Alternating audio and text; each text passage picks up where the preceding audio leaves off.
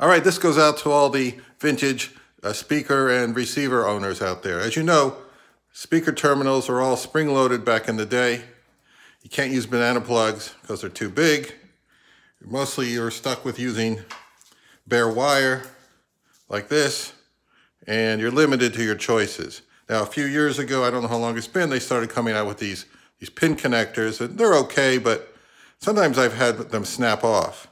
What I recommend are these. I think they're made by a company called Sewell, and they're flexible ends. You can stick pretty much any kind of wire in there you want, within reason, and you just stick them in the holes, oops, and they stay in there like that.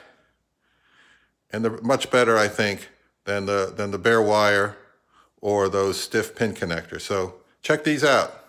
They are really, really good, and I highly recommend them.